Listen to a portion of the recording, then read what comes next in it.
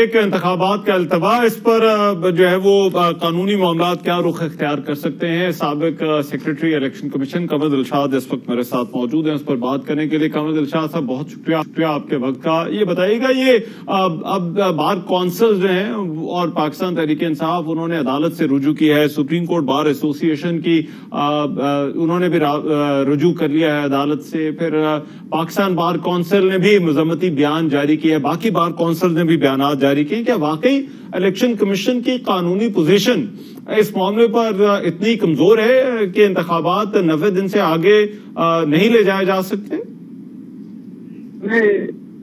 इसमें सबसे बड़ी अहम बात यह है कि ठीक है, बार कौंसिल का भी आप भी एहतराम करते हैं, आप भी एहतराम करते हैं, सुप्रीम कोर्ट कॉन्स्टिट्यूशन का भी बड़ा एहतराम है, लेकिन सबसे बड़ी अहम बात यह है कि इलेक्शन कमिश्नर साहब ने, यानी चीफ इलेक्शन कमिश्नर ने डिलिमिटेशन के बारे में रोड मैप देने से पहले चीफ जस्टिस ऑफ पाकिस्तान से मुलाकात की, जो 2 घंटे तक रही, और इस मुलाकात में उन्होंने तमाम जो है उसके साइड इफेक्ट बताए चीफ जस्टिस पाकिस्तान को, जिसमें उन्होंने साथ ये भी कहा कि हमारी आईनी प्रोविजन जो आइन के आर्टिकल 51 का सब सेक्शन 5 और वो भी बड़ा अहम है, और इसके साथ साथ तो आप आर्टिकल 224 है, फिर आर्टिकल 218 का सब सेक्शन 3 है।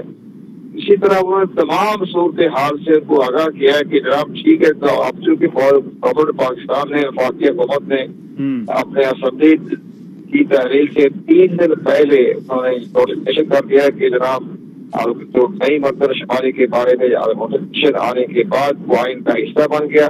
तो आइन में ये लिखा हुआ है आर्टिकल 51 में कि जो लास्ट मर्दमशुमारी है उसके नतीजे में आपने हल्का बंदी करानी है। तो हम तो 2 राय पे खड़े हो गए, एक तरफ तो ये आईनी प्रोविजन है और दूसरी तरफ आइन का आर्टिकल 224 में हम बात करवा रहे हैं।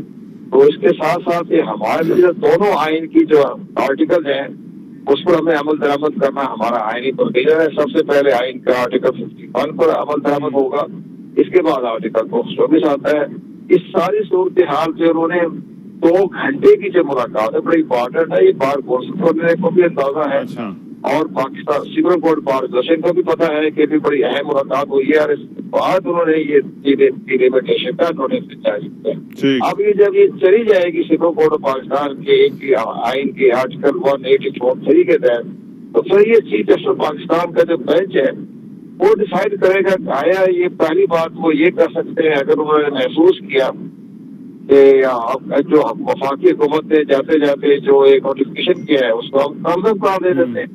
अगर वो कामदम करार दे देते हैं नई हल्का बंदियों के बारे में, तो फिर इलेक्शन कमीशन के दरवाजे खुल के हाथ खुल के वो 90 दिन में इंतखाबात करवाने की तैयारी मुकम्मल है। फिर तो नवंबर के 5 नवंबर को 7 नवंबर को इंतखाबात हो सकती है। लेकिन कंवर दिलशाद, आपको लगता है ये जो मुलाकात हुई इसमें कानूनी पोजीशन वाजे करके क्लियरेंस लेकर ही जो है वो चीफ इलेक्शन कमिश्नर ने, आप क्योंकि इन मामलात को देखते हैं तो इस पर राय दे सकते हैं कि उन्होंने अपनी कानूनी पोजीशन वाजे करके ही जो है वो ये शेड्यूल दिया होगा?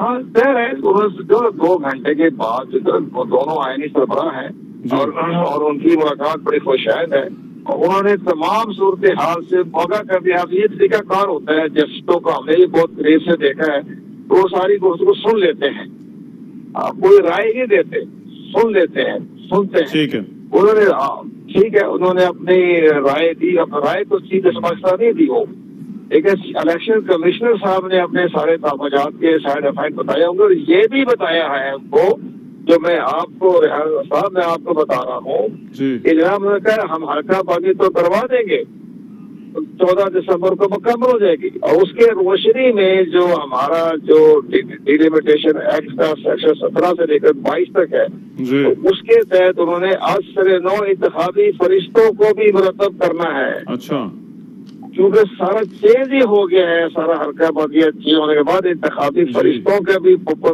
उसके असरात पड़े हैं, उस पर नजरसानी करनी पड़ेगी, और उसके लिए भी 1 महीना चाहिए, वो भी इलेक्शन एक्ट में लिखा हुआ है। तो आपको लगता है कि ये इंतखाबी फहरिस्तों वाला मामला 1 महीना और ले सकता है? लेकिन इसमें ये बताइएगा कि ये सियासी जमातों का, पाकिस्तान पीपल्स पार्टी ने भी ये बात की है कि ये इलेक्शन कमीशन दिन रात काम करे और ये हल्का बंदियां 4 महीने की बजाय 2 महीने के अंदर करवा दे, और इतना ज्यादा डिले नहीं होना चाहिए, ये काम जल्दी भी हो सकता है। तो आपको लगता है ये इलेक्शन कमीशन अगर कोई एक्स्ट्रा काम करे, ज्यादा इसमें जो है वो मामलात को जो है वो तेजी के साथ लेके चले, तो ये हल्का बंदियों का काम जल्दी मुकम्मल कर ले?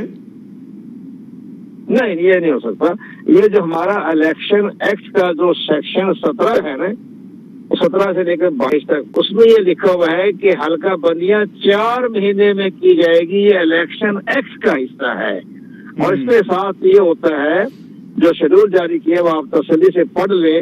उसमें बाद में जो 1 महीना दिया गया है, 14 नवंबर से लेकर 14 दिसंबर तक, उसमें दिया गया है कि हल्का बंदियों के खिलाफ एतराजात जमा होने, उन एतराजात को इलेक्शन कमीशन ने डिस्पोज ऑफ करना है। ये सारा शेड्यूल आ चुका है इलेक्शन एक्ट के सेक्शन 17 के तहत। तो ये तो बात करा महीने में करे, अच्छा। तो कैसे करेंगे आप? 593 तो सूबाई असम्बली की नशिस्तें हैं, 266 कौमी असम्बली की नशिस्तें हैं, पूरे पाकिस्तान के डिमार्केशन कर दिया हमने।